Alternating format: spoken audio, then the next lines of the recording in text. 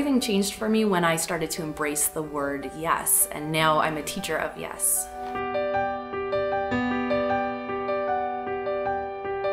When I say yes to my students, it enables them to be more creative. It engages the students and it brings their personal aspects into the project. The students really want to master the content. So the kids don't just pass the test, they've mastered the subject because they're invested. The exciting part about this is that the students have voice and choice, and we're collaborating together, so it's really fun to be working with your students and bouncing ideas off of each other.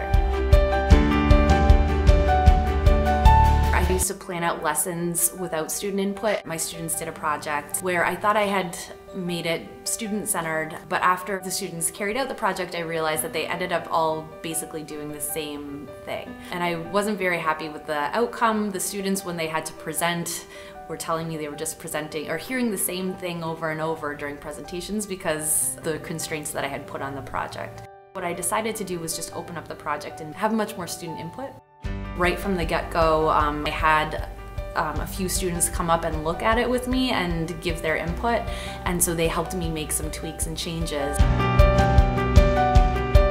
My student Aubrey was very into this project. She personalized the project by first asking if she could study joints rather than the skeletal system because there was a family history of arthritis. She really mastered the project because it was such a personal project for her. The other students were really engaged because it was so personal. They were learning not only this new information about joints, but they were learning about Aubrey as well.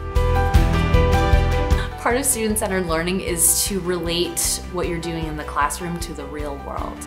So I facilitated this project between my human anatomy class and the engineering class, where my students learned about prosthetics and the need for them, and the engineering class built a 3D printed hand to donate to a child in need.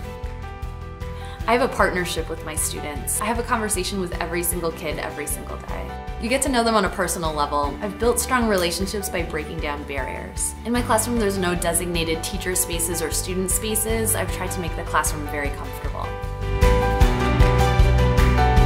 I'm more excited about coming to school every day because of the work the students are doing. It's more fun for the students and it's more fun for the teachers.